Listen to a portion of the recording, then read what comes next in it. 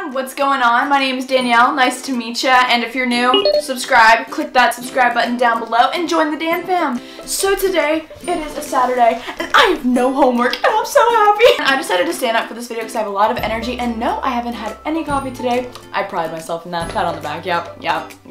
So today, in honor of me not having homework, I'm gonna film a video about homework.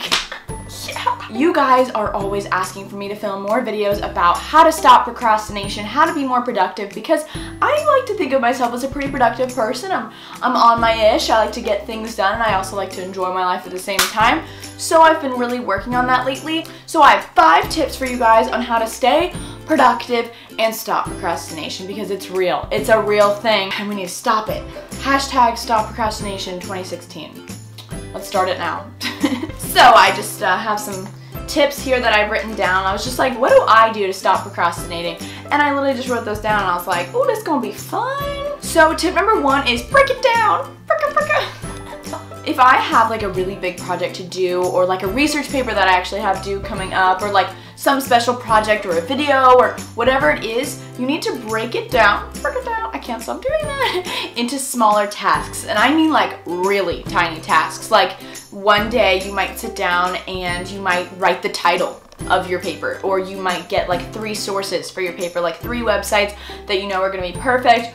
Or, you know, just think of the topic, because you can't even start something unless you know what you're gonna write about. These are tasks that you can accomplish. These are tasks that you can do. These are tasks that are gonna feel great when you have them on your planner and then you mark them off saying that you did them. It's gonna feel really good and it's gonna inspire you to keep going. So I have this research paper coming up.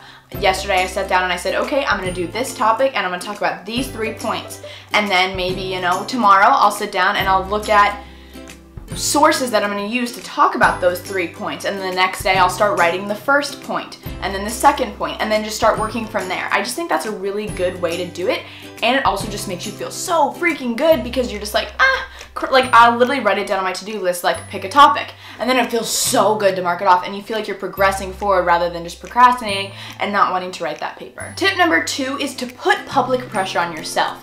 This works for me because if I have other people that I need to please, or if I have other people involved in the project that I'm doing, I'm like, oh my gosh, I don't want anyone to get upset at me. People are relying on me, like I need to do my part. And that's just personally how I work. I know I get frustrated if I'm working with someone else and they're not holding up their part and they're not doing what they're supposed to be doing, because it's like, hey, like we agreed on this. So like I understand that. So when it's put on me, like I know that like other people are depending on me, so I know I need to do it. So you can do this in a couple different ways. You could tweet, like sometimes I'll do this, I'll be like, guys, if you see me on Twitter, tell me to get off Twitter because I need to be doing homework. Or like promise someone that you're gonna have something done at a certain time so that they're relying on you and they're waiting for that email from you, or they're waiting for that text or whatever it is saying that you're done and that they can go on with their end of the project or whatever it is. Like just put public pressure on yourself, because then you're like, oh my gosh, I don't wanna make anyone mad, like I'm gonna do my things so they can do theirs too. So tip number 3, I have to put it in, coffee. Okay, and I mean this in a couple different ways. If you don't like coffee, go for some tea. But for some reason when I drink coffee, I just feel so darn productive. I don't know what it is. There's something about just sipping coffee makes me feel like, oh, I can do anything. I can conquer the world. I'm not even kidding you.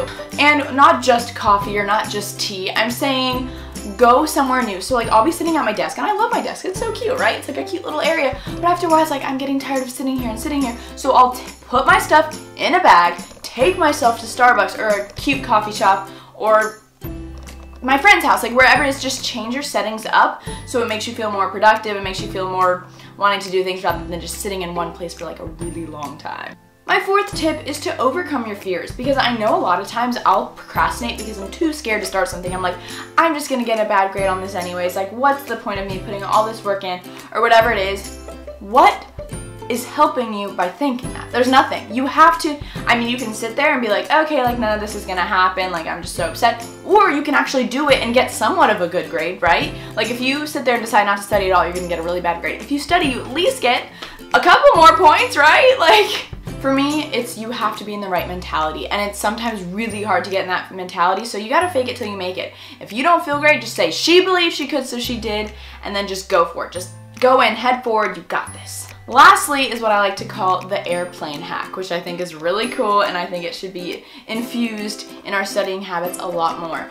I'm someone, if I'm studying, I can't be on my phone. I mean, I try not to be on my phone. If I know it's something really serious, I literally just put my phone on airplane mode and treat myself as if I was on an airplane. Like when I'm on an airplane, like I never get the Wi-Fi because I'm just like, it's not worth it. You have to pay. It's only like a 2-hour flight. Like, why would I do that? So I put my phone on airplane mode, and when you're on an airplane and there's no service or no Wi-Fi, you tend to either sleep, read a book, or like do work. And I know a lot of people, when I go on the planes, I'm always seeing people like doing work. So pretend you're on an airplane, put your phone on airplane mode, put your computer off of Wi-Fi, and just do your work. So that's all I got today for my 5 procrastination hacks and just how to be productive. I hope this video was helpful for you guys. It was honestly a nice reminder for myself, and now I feel like I can just really just go and do anything. But yeah, please comment down below if this video was helpful for you. I hope it was, because that's why I made this video and not just to do it for fun, because scratch that. Anyways, I love you guys incredibly much. Don't ever forget it. Thanks for being a part of the Dan fam, and if you aren't yet, subscribe down below. If the button is red that you're looking at down below,